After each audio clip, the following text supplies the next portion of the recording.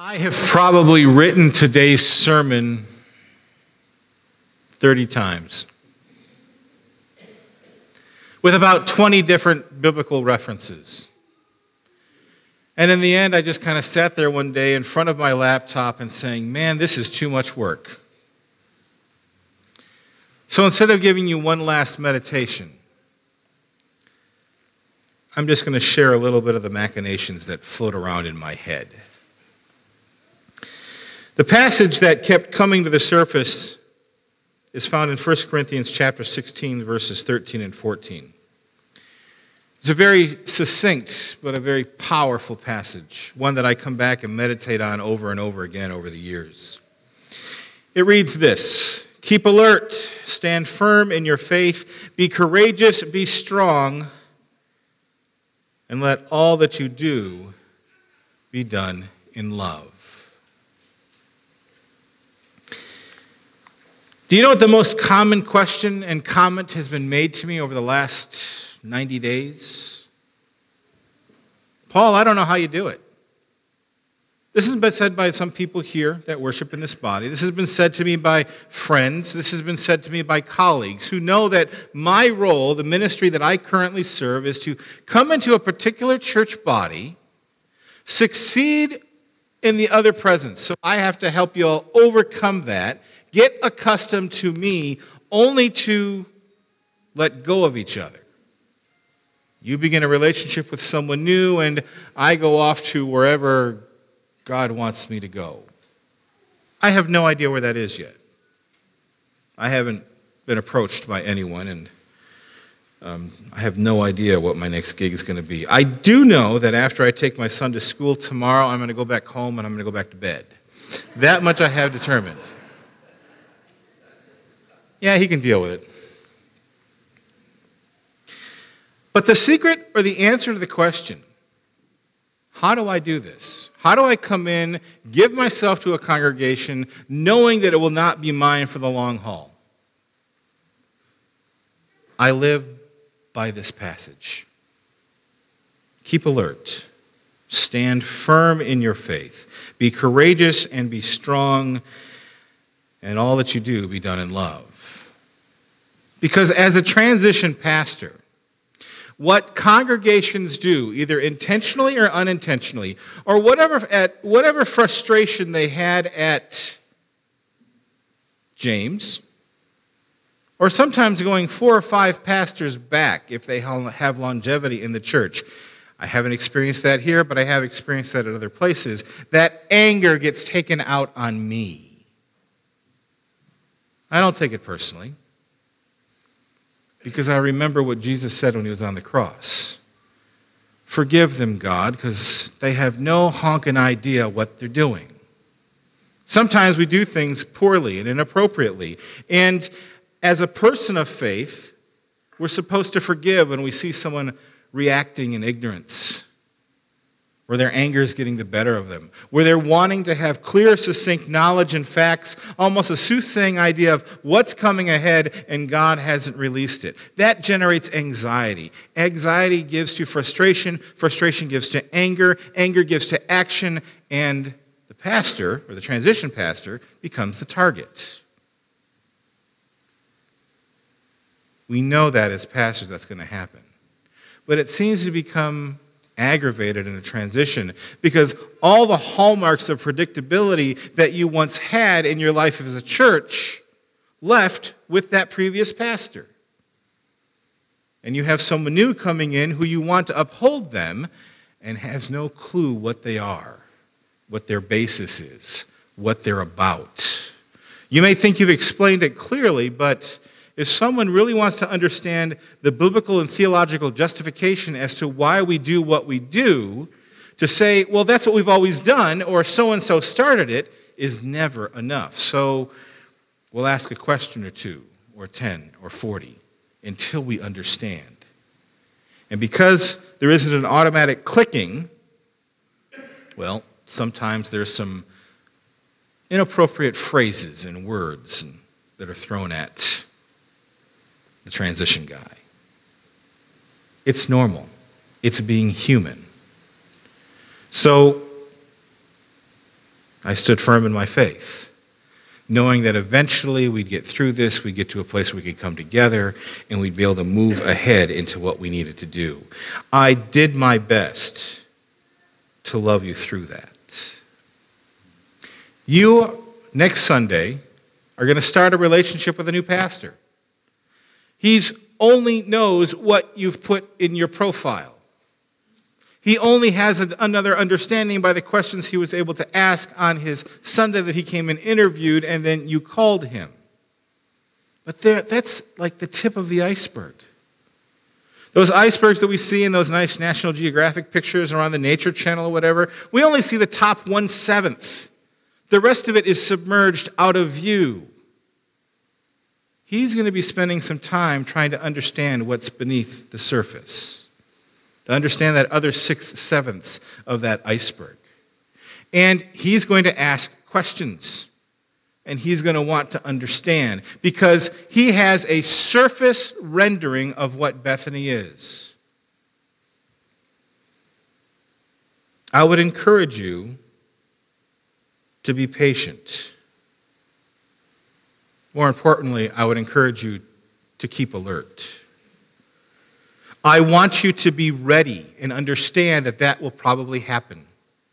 I want you to expect that God is involved in that inquiry that pastor is going to make. You, in turn, will need to ask questions also. And when you think that you're getting to a great place, a great starting point, or where you can move together and everything's going to be fine, I want you to understand in being alert that that is when the Satan is going to attack. Now, I don't know if you all here believe in the Satan, Satan, the devil, but I do. I have watched churches that have been cruising and doing phenomenal ministry have a crisis, and it all crumbles down. And that crisis came out of nowhere. It always reminds me of the Garden of Eden. After God had made Adam and Eve, placed them in the garden and said, "Be fruitful and multiply." If we were to put that into common vernacular of today, it would be, "I have made this perfect place for you. Go have a blast." And what happened? In that security and idea that everything is fine, everything is wonderful, now we can just go and do, the serpent showed up. More cunning than the other creatures. And he didn't lie. He obfuscated. He clouded the truth. And Eve and then Adam gave in to the decision to not follow what God wanted them to do and followed the way of the serpent. They allowed their alertness to fail them. I would encourage you in the days ahead, as you begin this new relationship with this new pastor, to keep alert. Allow God, expect God to be involved and to guide you, because the Satan is going to do whatever they can to stop you. Because as much as God wants his presence and his love to grow in this world, Satan wants you not to grow. He wants you to fail. He wants you to believe that he can do everything that God can, that you don't need God to do what it is that you need to do. I want you to still live each day as you walk out your door, and even if it's raining hail or you got snow falling in April, don't complain about it. I want you to be in awe of it. Because the power that created the heavens and the earth so many eons ago is the same power that generated that nature that you see of creation when you walk out your door. I want you to keep alert. I want you to stand firm in your faith. I want you to be unmoved because I want you to have an intimate relationship with that which you believe in. God the Father, God the Son, God the Holy Spirit. And I don't want you to just have words of belief, catchphrases that you see on social media. I think you also need to step up and work towards having a stronger level of biblical literacy. I've read the bio on Dennis. He's a Bible dude. That's what he's going to teach you. Instead of sitting there and saying, well, I've always thought, no. Allow the Scriptures to impart its presence into your hearts and minds. Not merely imprint itself upon you, but to allow it to assimilate in, to grow you, to change you, to shape you, to be that congregation God wants you to become. You see, that doesn't happen during the transition period. The transition period gets you ready for that to happen. But in those times when there's resistance, in the times when you feel that the honeymoon is over, in those times when you don't have a honking clue as to what Dennis or your fellow brother and sister in Jesus is doing, I want you to fall back on your faith. Focus on what God has done in the presence of people throughout their lives. We've got 66 chapters in a book known as the Library. We call it the Bible. That gives testimony after testimony of how God worked in various people's lives. We call them biblical heroes. They were people of faith who stood firm. Sometimes they had to be challenged.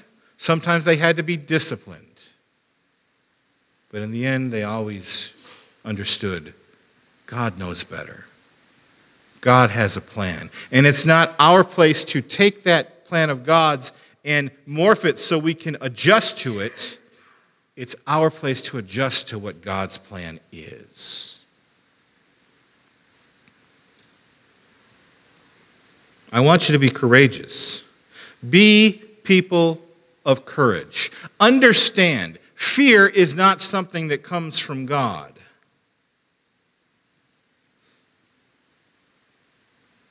Struggling, not knowing, feeling lost and dejected, there are worse things that can happen to us.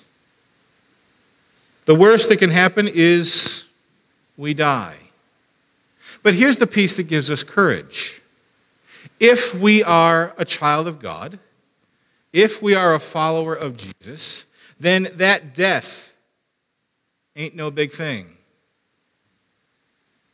Because the God who resurrected his Son from the grave has given that same promise to watch over, to protect, to guide, to resurrect us, transform us into a glorified body that will never die again. When you think about God's presence, God's power, it is easy to be courageous. But if we're not keeping alert and if we're not standing firm in our faith, it's hard to be courageous. But God is there to help us each step of the way. If we're able to keep alert, if we're able to stand in our faith, if we're able to stand with courage, then we're able to exercise true and genuine strength. Not strength that can, push a train car. You ever watch those strongman contests where you see a guy pull a train car with his teeth? My jaw aches watching that. Or you watch them, lift those incredible amounts of weight over their head. My back aches watching that.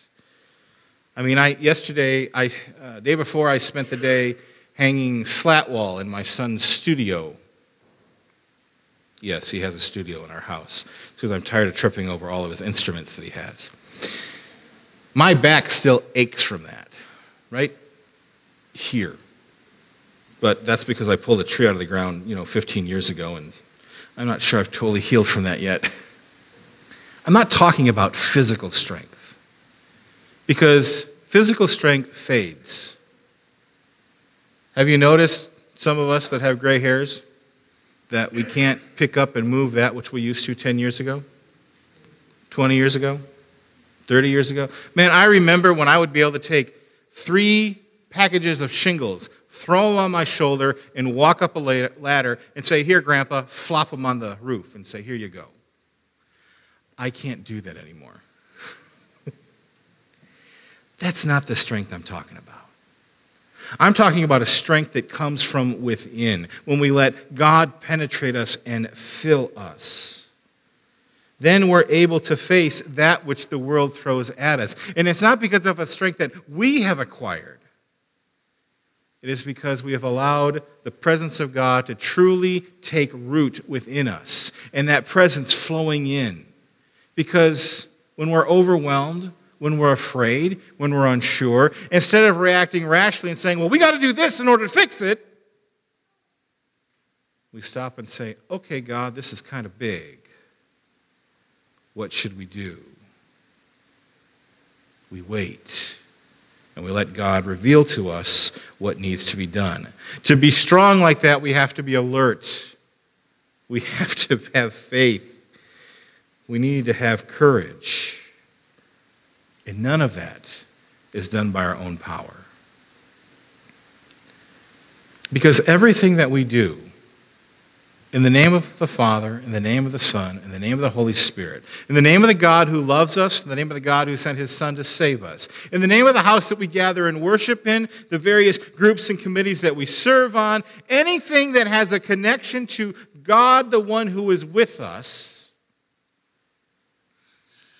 should always be done in a tone of love. Not what I, the individual, can get out of this.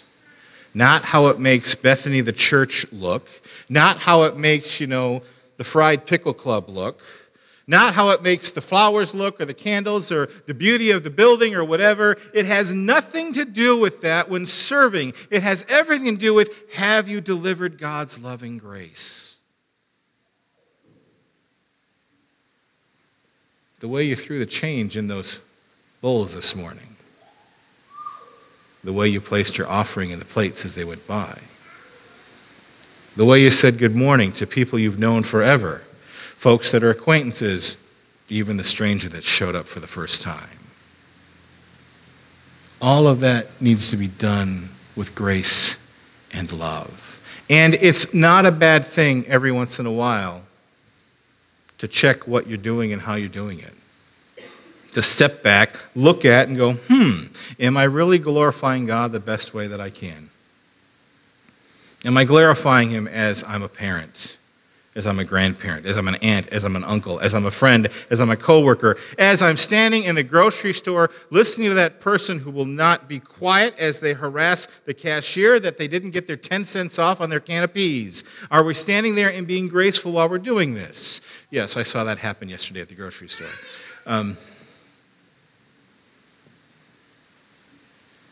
We need to be loving. Because it's easy to be judgmental. It's easy to be narrow. It's easy to just take matters into our own hands and say that the way that we see and do is the only way it should be done. But if that's where we live each day, if that's how we come to church, if that's how we seek to grow in our relationship with God and each other, if that's what we expect a pastor to purport in their ministries, then my 26 months of teaching has been in vain. I have not been able to get you to understand that it's not about us. It's about God. Because it's about God, allows me to go from congregation to congregation. I have colleagues who have spent their entire career in one church, in one culture, with the same problem happening over and over again. I have colleagues who have probably had a couple of 3 churches in our time out of seminary. And I'm talking about the people that I graduated with 20 years ago. It's interesting listening to their struggles and what they deal with. And then they ask me about what am I going through. Well, this past week, this Sunday is going to be my last Sunday where I'm serving. Really? You got somewhere else to go to? No.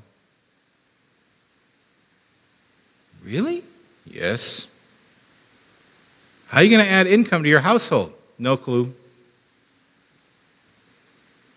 What does your wife and son think about this? Oh, I don't know. They're more worried about how I'm handling it. But in time, they'll let me know. I'm doing okay at the moment, by the way. And then they say, man, I don't know how you can handle that. I recognize it's not about me. And it's not about you. It's about the one we put on the cross. It's about the one whose name we gather in. It's about the one who sends us into the world to be vessels of grace and love. And I think one of the ways that holds us to that level of engagement that we have with our loving God is to stay alert, is to stand firm, is to be courageous so we can be strong. For when we have those things going on, when we're working on those, it makes it much easier. It's not a cakewalk, but it does make it a little easier to do everything that we do in love. So as we come to the end of this service, as we get ready to sing our closing song, as you begin your new relationship with your new shepherd, keep in mind it ain't going to be perfect.